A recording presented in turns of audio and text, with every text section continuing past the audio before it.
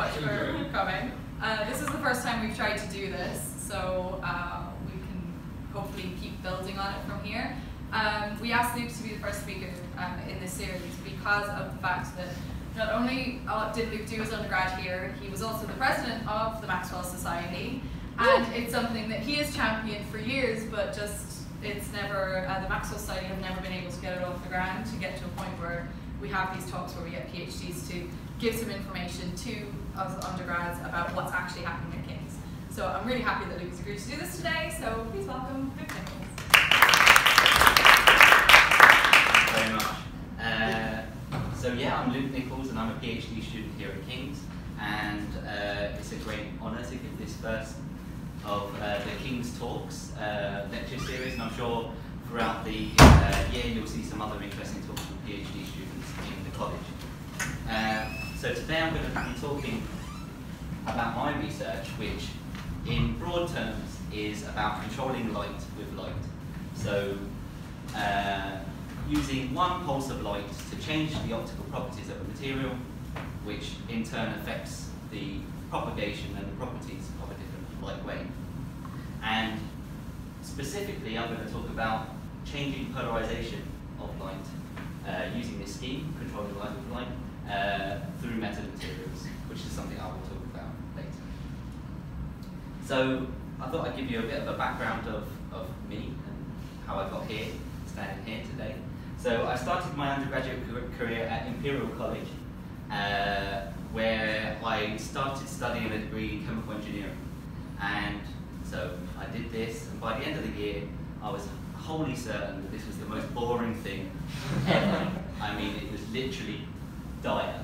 So I thought I'd do anything to get out and do something more interesting than this. So I decided to work for a year in insurance, which was unbelievably more interesting than chemical engineering. But then by the end of that year, I also thought, this is quite dull. Maybe I'll rekindle my student days again. So I enrolled at King's College London in 2010 now, and this is me on my induction day in 2010. And it's still my card photo now, so I've still got it. But not content with 4 years of a master's degree here, I decided to carry on and do my PhD. So now I've been here for 7 years, and I'll leave you to make up your own mind whether 7 years at King's has had a positive or negative effect. So I'm doing my PhD here at King's, and it's in the Photonics and Nanotechnology group. This is a new group, so we had experimental biophysics and nanotechnology before, and this split. And one of the groups that came off of experimental biophysics is this Photonics and Nanotechnology group. And what it concerns is the study of novel materials to solve problems in technology, and specifically problems with technology concerning light. And head of this group, who is actually my supervisor, is Professor Anatoly Zayat. And some faces that you might know that I work with closely are Dr. Wayne Dixon. He teaches the third year optics course, and Dr. Francisco Rodriguez Fortunio, also known as Paco, who teaches second year labs.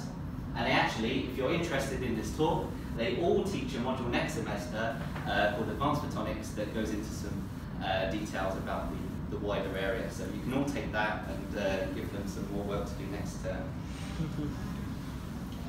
And so what I was telling you about was this group. So this is us all here, having a group photo. We all work in looking at new materials, novel materials, to create interesting optical effects. And one class of these materials is called metamaterials. So in a naturally occurring material, the response of that material to an optical wave, an electromagnetic field, is given by a collection of atoms. So individual responses of the atoms make up the response of the material as a whole. So if we look inside our material, we have lots of atoms. They'll have an electron gas cloud around them. And then if we apply an electric field, they all respond to this electric field by redistributing their electrons. So this is known as the polarizability of your material. and this gives you your optical response. Now, similar to naturally occurring materials, what we can do is we can make something called a metamaterial. And what we do here is that instead of atoms being our individual elements, we construct these man-made meta-atoms as our individual elements, where we design the geometry, and they're made of different naturally occurring materials. And because they're sub-wavelength elements, they also have the same sort of response as natural materials, in that the response of that material can be described by an effective optical properties like refractive index, permittivity, which is governed by the individual meta-atoms and the collection of them as a whole.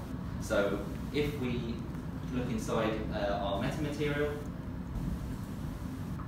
so in this metamaterial we've got our individual meta-atoms are these metal wires in an array. And if we apply an oscillating electric field, their electrons respond to this electric field, and this response is given by the geometry that we design in these metamaterials. We can design them such that their response gives interesting optical properties, and sometimes optical properties that we don't see in nature. So one of these optical properties that we can design is negative refractive index. So we all know about refraction, so we did this in school basically. So this is Snell's law. So if we illuminate with light going from a refractive index, a less dense medium, so a lower refractive index to a higher refractive index, so a more dense medium, the light wave bends towards the normal. So we all know this, right? But what if now, instead of going from a positive refractive index to a positive refractive index, we go to a negative refractive index? We get a curious effect in that the refraction occurs on the same side of the normal.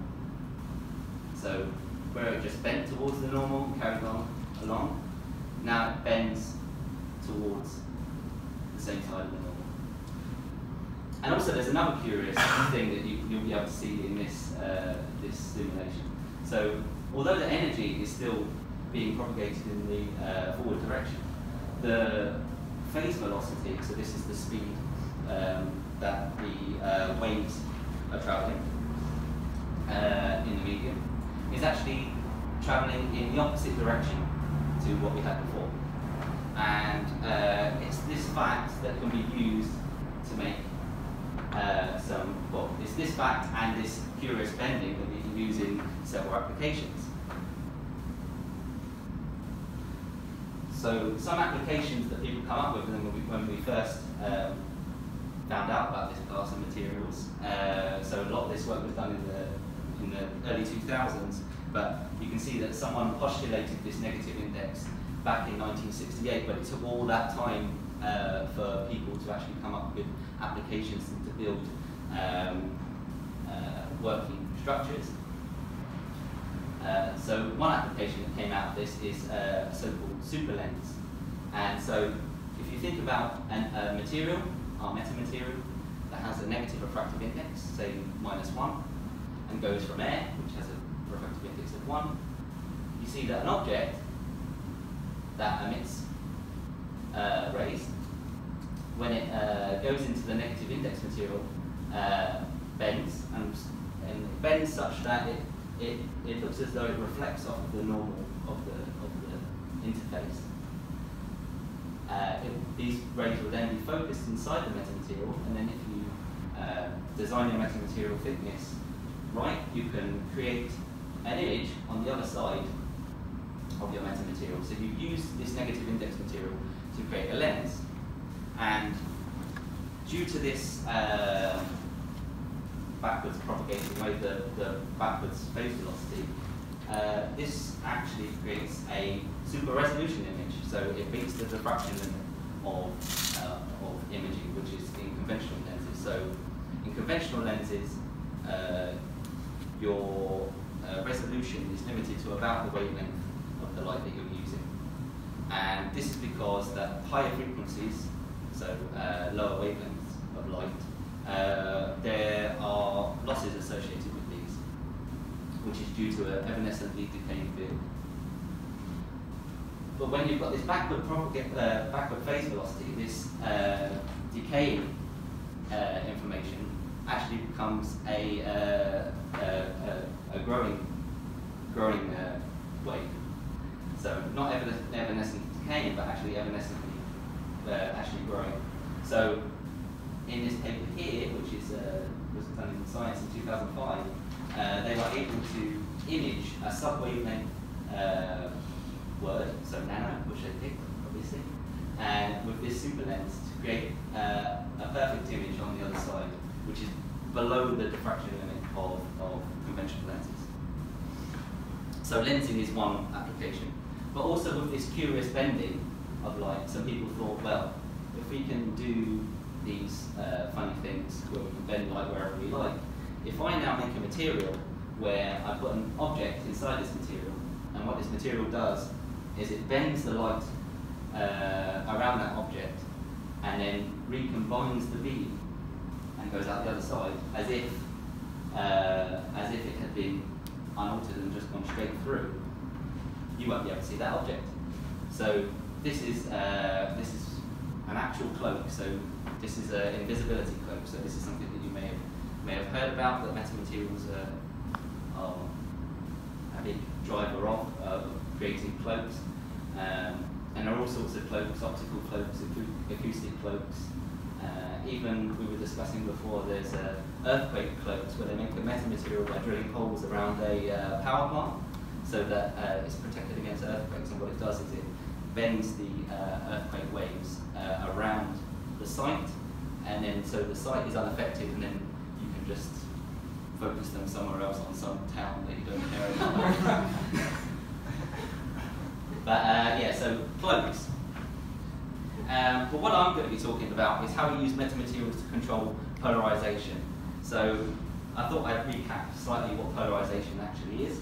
So in this room, from these lights, we actually have unpolarized light. And then and the way to get it polarized is you use a polarizing filter. So we've got a polarizing filter, and then we've got light of one polarization orientated along the axis of the polarizer. So if you have polarized light, the way you know it's polarized is we're using another polarizer. And then if you cross-polarize them, you get no light passing through. So that's when you've got perfectly polarized light. There's no light coming out when you cross-polarize two polarizers, it's perfectly polarized. So we have different types of polarization. We have linear polarization. I'm going to go through two main types. Linear polarization, which we can have in any orientation, so we can have vertical, horizontal, which you just saw, or any angle in between, obviously. But also, what we can do is have elliptical polarizations, and these occur when you put one component of the electric field out of phase with the other component. So you get a rotating field as it propagates. So you get a spiral-like electric field as it travels.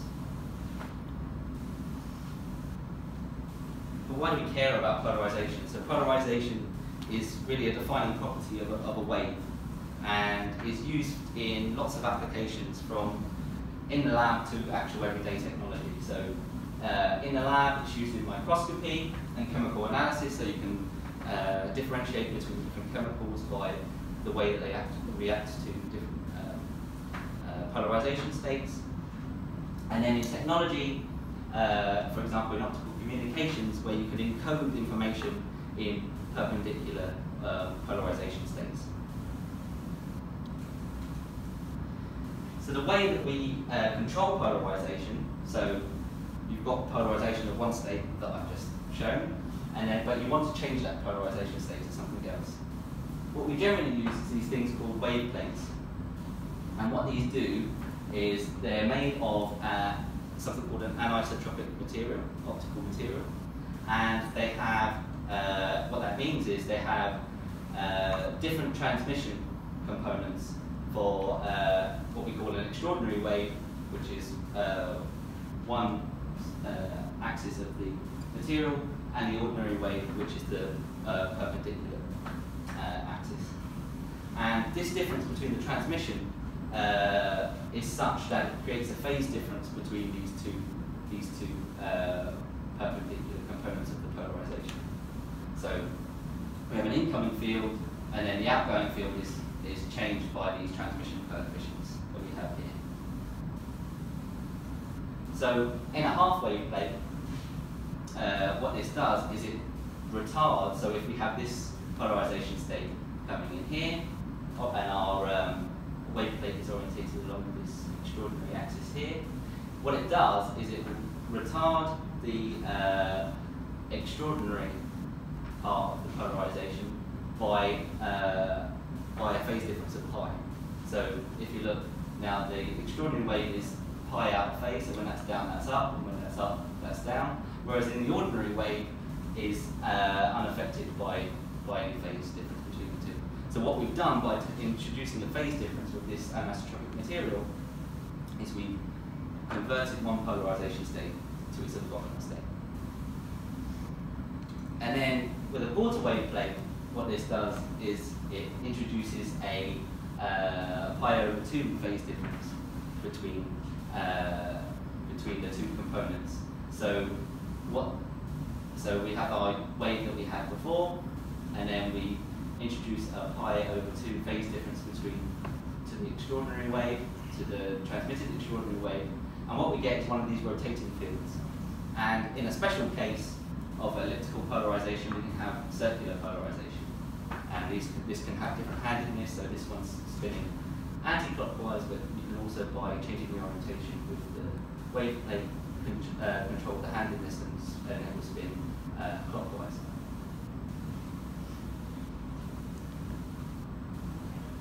So these wave plates, though, are macroscopic things. So they're about half a centimeter thick, say.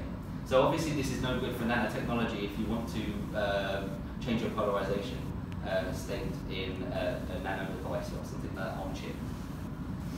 So a lot of work's been done using metamaterials in order to try and control the polarization in a thinner material. So creating strongly anisotropic materials, because this is weakly anisotropic, so that means that you need a long working distance for it to convert polarization, but we want to do this in a very small space. So different metamaterials have been constructed. This is a chiral material, so it has a handedness itself, so we can interact with this circular polarization state that we saw before. But the one I want to focus on is this metamaterial here, which is an array of nanorods. So they're an array of standing rods, metallic rods, which we make here in the group at King's. And it was shown in this paper here that we can design this metamaterial to do the same thing as those wave plates that we saw before, but this interaction happens, this length here, the nanorods, is only about a few hundred nanometers. So we've gone from centimeters right the way down to nanometers. So the way we make this metamaterial is by a self-assembly process. So we have, you can't really see the aluminium here, but we have a glass substrate. We started some gold on that substrate, which is going to be electrical contact, and an aluminium layer. Then by a process called anodization, we change this aluminium layer into alumina, which is aluminium oxide, and in this process you create pores, so holes in this material. Then, by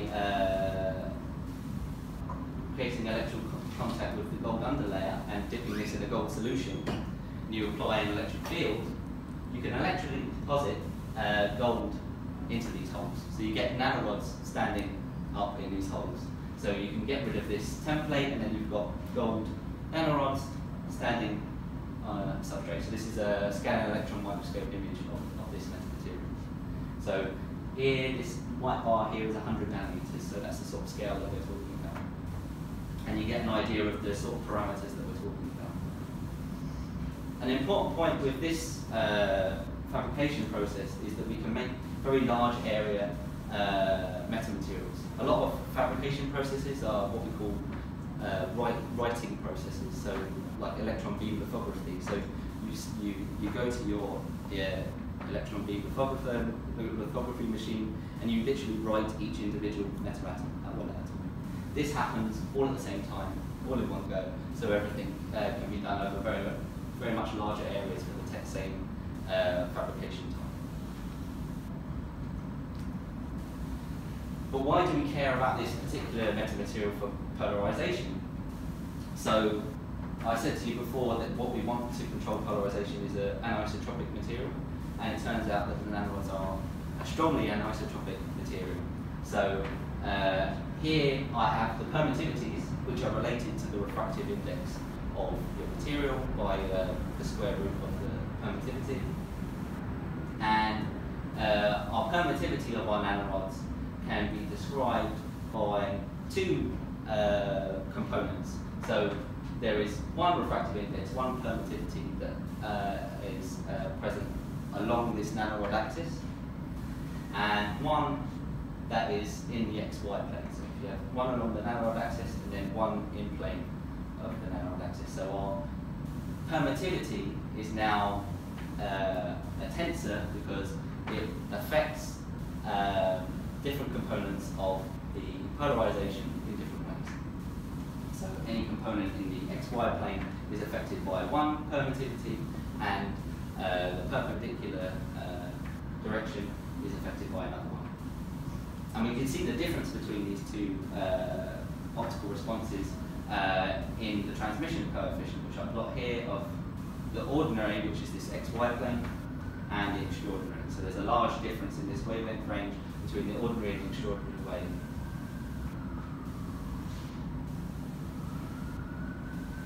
So far what I've talked to you about is this material that's anisotropic and can change your polarization state of light. But the way to then actively change, so if you've got your material there and you change one diagonal into the perpendicular diagonal, but then you don't want that one afterwards, you want to only rotate it not by 90 degrees, by 45 degrees or something like that. The way you do that is you just mechanically twist your anisotropic crystal. But obviously that isn't very fast and can be improved upon. So the way that we actively change the polarization state at the moment is using these things called Faraday rotators and Pockels cells.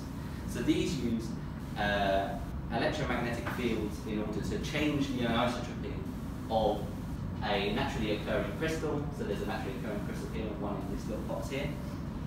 And by applying a field, you can change the anisotropy of your material, and so change the amount by which the polarization is affected. And these devices, their fastest switching rates are of the order of gigahertz. The best is about 40 gigahertz. So we're talking about switching polarization every nanosecond or so. But these are also macroscopic devices, like our wave plate. You can hold them in your hand. So these are no good for the nanoscale again and nano devices. So a lot of work has been done to try and shrink these changeable active wave plates devices to the nanoscale. And people have used a lot of different stimulus for these changes. So providing temperature change to change the conductivity of one of these metamaterials, which induces a polarization change. Electrically, which works much the same way as the Pockels cells and Faraday rotators, the Pockels cells, which has an electric field.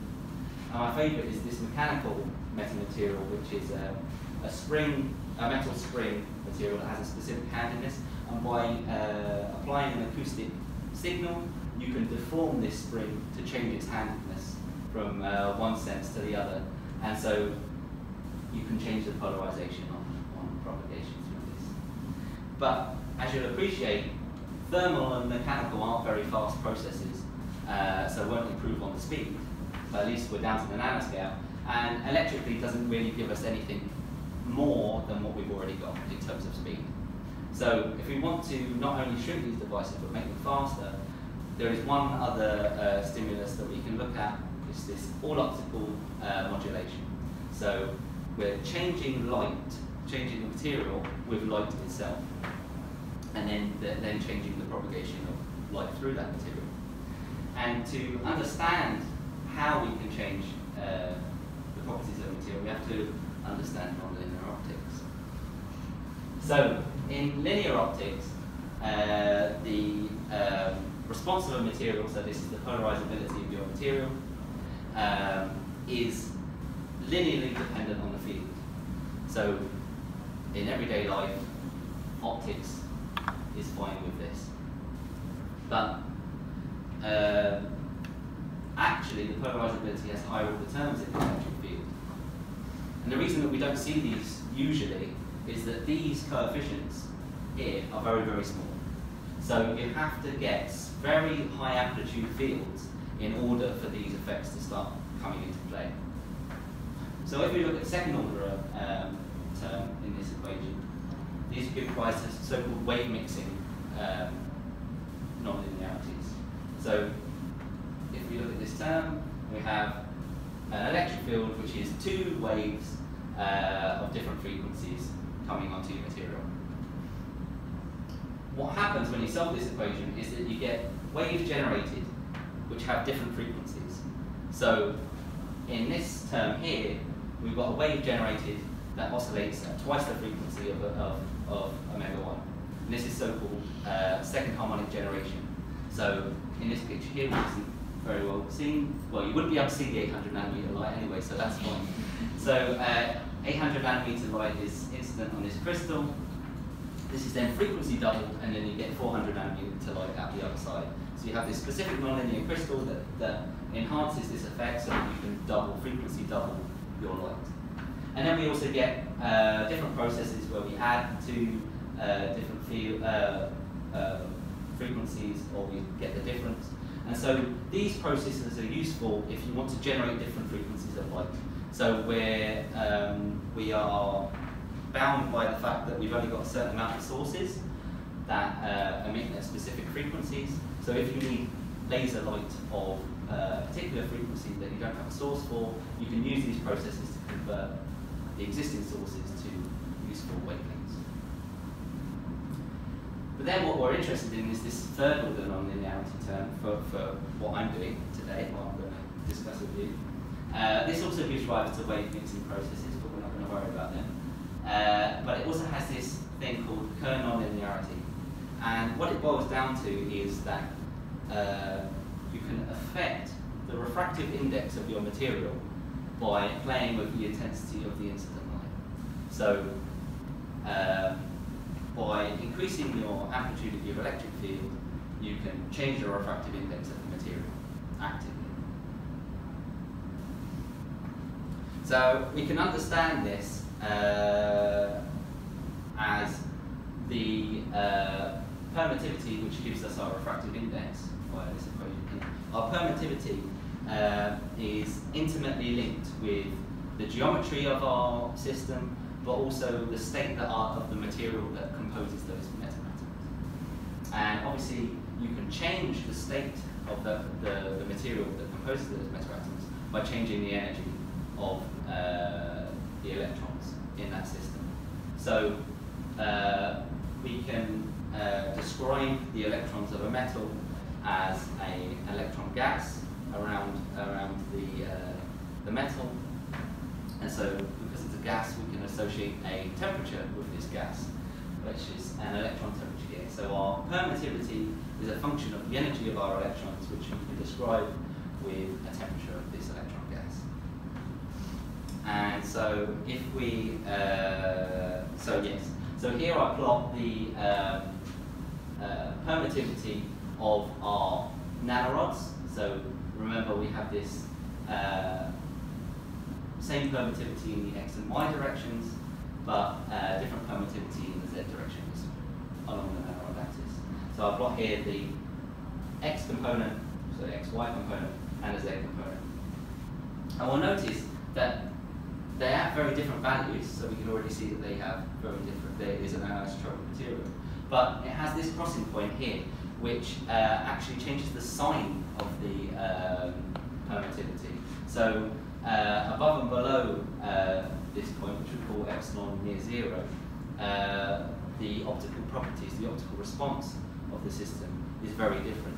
So positive permittivities suggest dielectric-like behavior, and negative permittivities suggest metallic-like behavior. So in order to change this permittivity, what we're going to do is we're going to put some energy into the system. And the way we do this is with a control pulse of light. So we hit our nanorods with the control pulse of light. This heats the electron gas and imparts energy. So this increases the electron temperature, which I'm going to do now. So if I increase the electron temperature, the permittivity actually changes. So from the dashed line there, which was our permittivity at room temperature electrons, we increase this temperature to say 1000 Kelvin, and the permittivity shift. But most importantly, this crossing point shifts. So this this point of great change of optical properties is shifting in wavelength, which is going to be important later. So these electrons get hot, and this happens at a timescale of about 100 femtoseconds. So we have to illuminate this with a very short pulse. So we illuminate it with a 50 femtosecond pulse. And it dumps all of the energy into the system, and the electron temperature thermalizes in about 100 femtoseconds. Then, after the pulse has left, the electrons can relax this energy to phonons, and so there's a phonon bath, and this energy then is relaxed, and then the permittivity changes back to the ground state. It's going to get cold now. Yes. And that relaxation process takes about 10 picoseconds. So femtosecond is 10 to the minus 15 seconds, picosecond is 10 to the minus 12.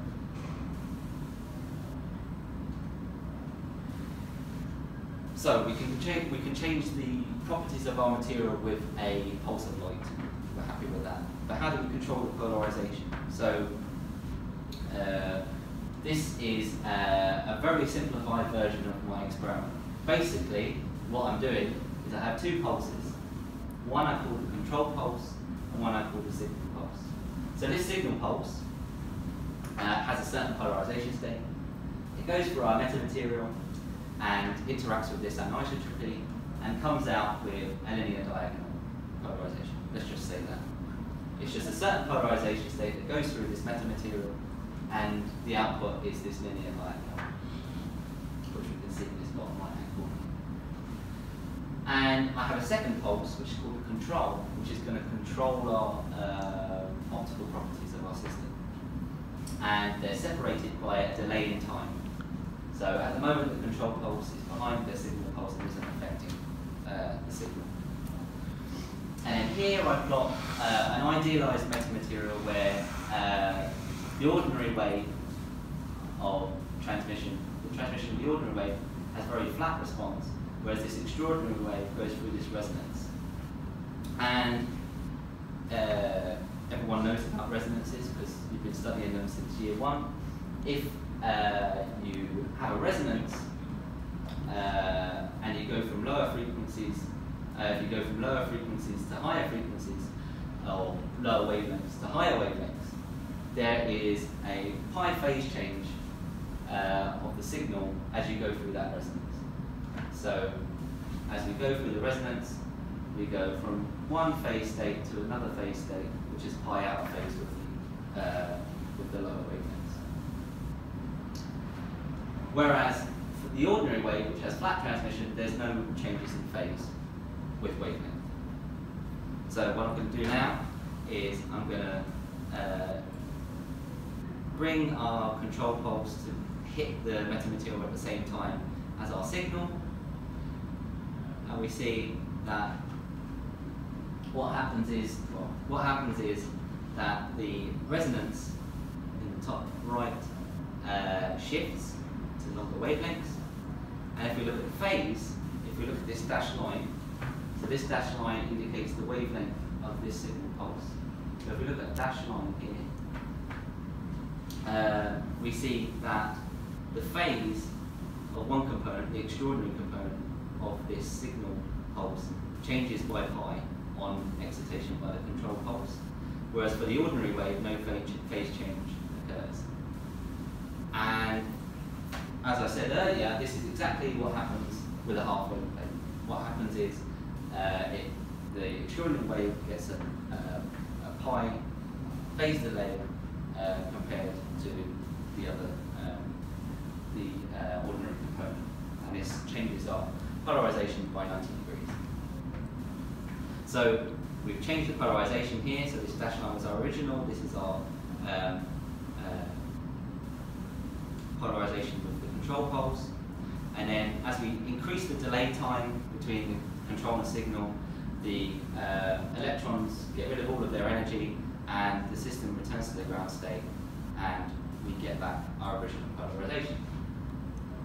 And as I said, this happens at about 100 femtoseconds to move this to move this resonance to the right, and then about 10 picoseconds to move back to the ground state. So these are actually experimental results. So here I plot the color maps of the extraordinary transmission and the ordinary transmission of one metamaterial. So on the x-axis we have wavelength. On the y-axis we have this delay time between the control and signal pulse, and the color map is basically the amplitude of the transmission. So for the ordinary wave, we see a flat transmission. There's not really much difference between the transmission spectrally across this range. Whereas for the ordinary component, we can see that it goes from higher transmission down to lower transmission through this resonance, and then starts to come back up again. This is this dip, if we look in an X in the X plane. So if we change the different delay times, so this 0 indicates when the pulses are overlapped, we see that this resonance shifts to longer wavelengths, and then as we increase the delay time, it comes back to the original state. Whereas the ordinary wave, at this overlap time, we don't see any difference between the two states. So in order to recover the polarization of the signal wave, which we indicate as this dashed line at 700, is that we measure 4 components of the output signal. So we measure this copolarized, which is blue, so this is orientated with this dashed ellipse here, which was the original polarization state of the measurement of the signal. We do cross-polarized, which is this red dashed line, the ordinary wave, which is the purple, and the extraordinary wave, which is the orange. And by measuring the amplitude, the intensity of these signals with delay time, we can reconstruct a polarization ellipse at each point of the experiment. So here we see that the ground state was this dashed line, and then this color map indicates the time. So at overlap time, 0 picoseconds, it changes to this red ellipse, and then gradually from yellow to green to blue, goes back to the ground state in about 16 picoseconds.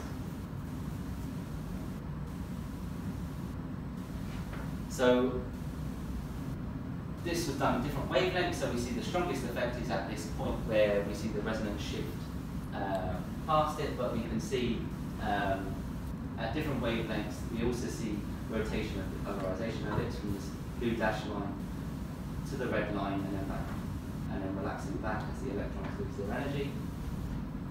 And we see that we can achieve with this 700 nanometer signal a rotation of the polarization ellipse. So this is just the orientation of that ellipse as it changes from its ground state to about 60 degrees. So we're quite near this sort of 90-degree rotation. And then we see by time as this orientation of the ellipse relaxes back down to 0. And these are plotting the different signal wavelengths.